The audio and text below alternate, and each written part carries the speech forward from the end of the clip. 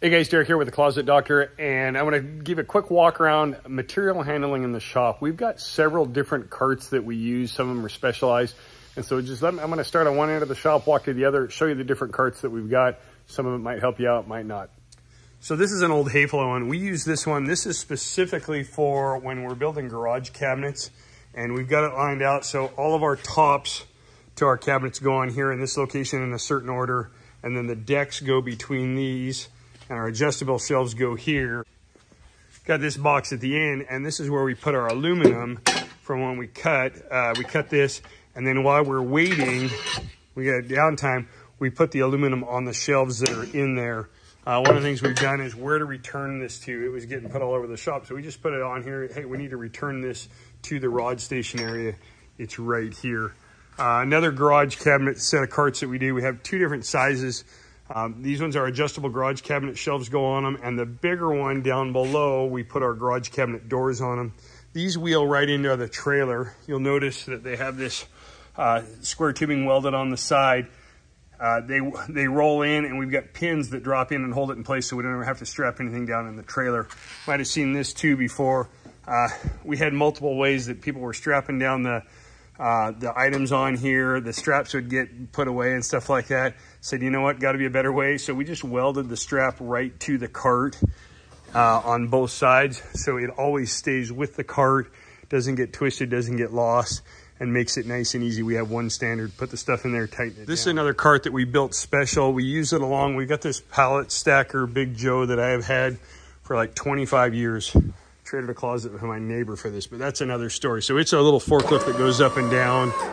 We built this cart.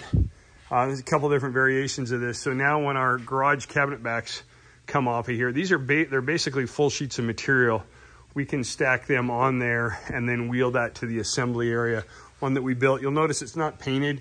We quit painting carts and racks here so that when we need to make changes to them, we don't feel bad about it. We don't have any problem with it. And we've improved this one a couple of times over the years. This one is not really a cart anymore. But it is it's a 12-volt powered hydraulic lift table that goes up and down.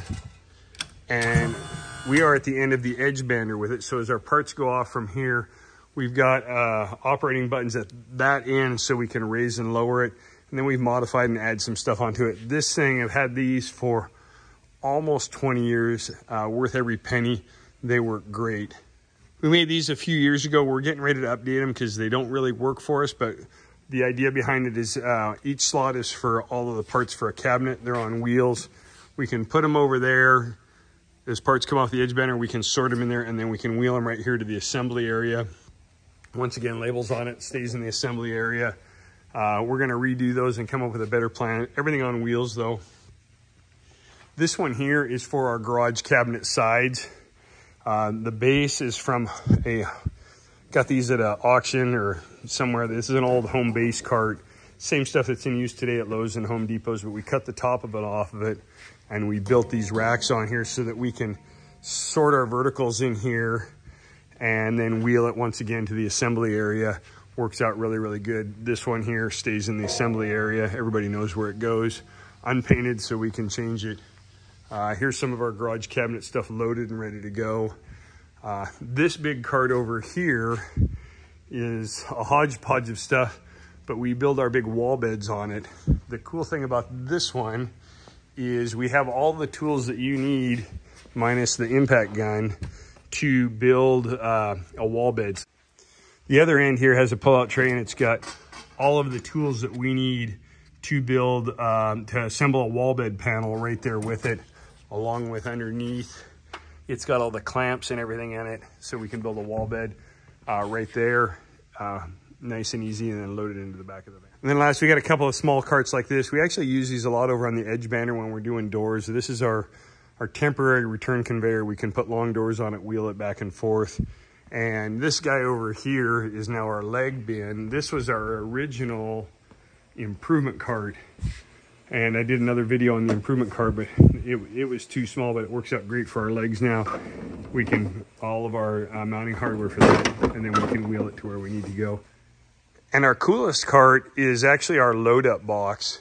So this is a job. You can see it's got, they moved it out of the way for the meeting in the morning, but it's got all the parts in it. This is a job that's going to go in next week or Monday. It's ready to be loaded into the van, and it is on, we move it with a forklift into the van, but in the shop, it's got 2,000-pound casters on it, and so that we can wheel it anywhere we need to. And then when it goes in the van, it gets loaded and those casters are off the ground so it doesn't roll around. So whole bunch of different ways that we move stuff around in the shop at the Closet Doctor.